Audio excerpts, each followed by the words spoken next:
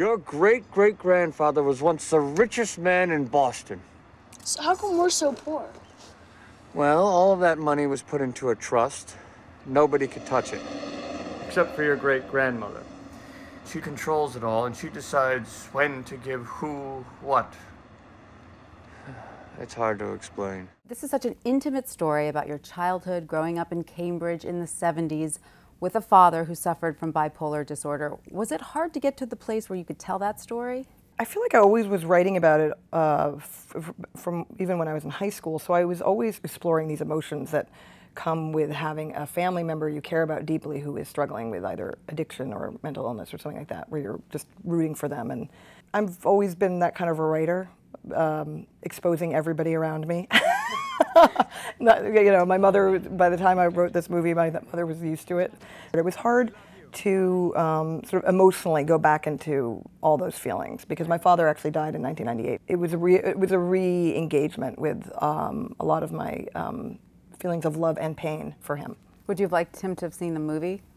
I would love him to see the movie. Yeah. I think he would have been very critical. That's a good thing for a father to be. And Mark, so you played Cam Stewart. What was it about the role that attracted you?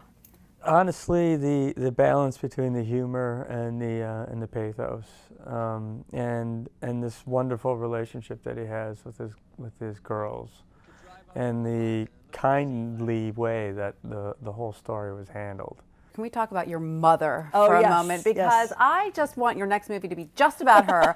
I find her fascinating. I mean, who does that? Says Bohemia is over, goes off to Columbia to get her MBA in the 70s, an African-American woman. She's my hero. She was pretty amazing. The great thing about writing the movie is that, having grown up with the situation, I then had my own children, and then I had a lot of sort of mixed anger, I would say, at my mother for, I had these little kids and I thought, how did you leave us? How could you have left us? I'm seeing this anew, because I didn't feel when I was little really that she left us because she came back all the time. I wrote the script and in writing it, she became my hero too, which was really amazing. I just felt such gratitude to her for what she had done, and I understood the sacrifices. You directed your own daughter in this film, playing you.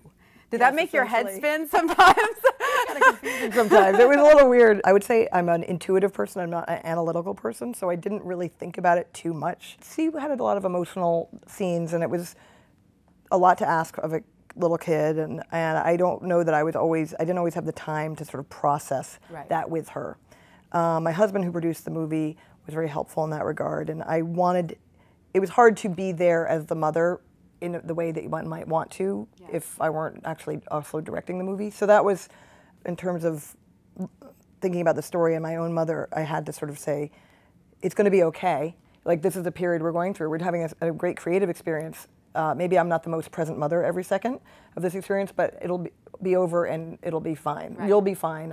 We'll all be fine. What kind of research did you do with Maya or on your own?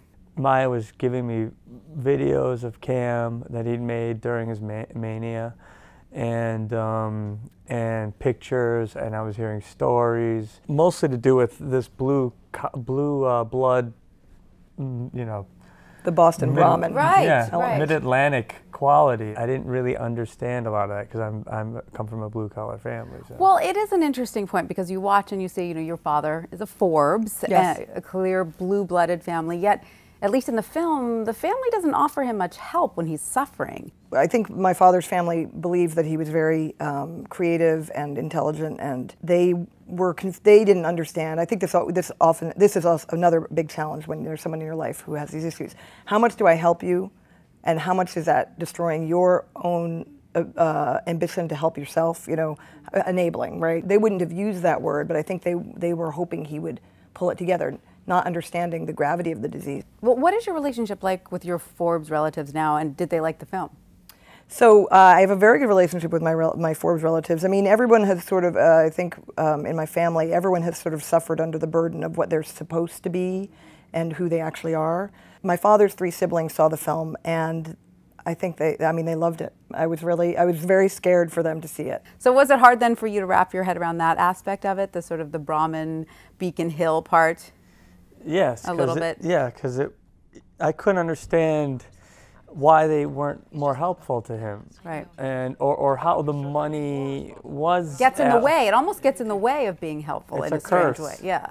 Plus, what I came to understand also, which was difficult for Cam, I believe, was everywhere he looked in Boston, his family had some historical hand in it. He couldn't go anywhere without feeling this pressure of auspice on him, and I think that had a really debilitating effect on him at times. What's next? Are you still reeling from this one? I'm very excited that this is coming out. I mean, we're on a little tour and we're thrilled, and I just hope that I get to direct more movies. And what about you, Mark? Any more Marvel comic book movies in the Somewhere future? down the line, but I'm really waiting for Maya to finish this romantic comedy that we're going to do together. Yes. Great. No more standalone Hulk movies? There's nothing. They have. I don't know how that's not going to happen. They don't own the material. They don't own the Hulk. That's how it's not going to happen. Yeah, that's a good way.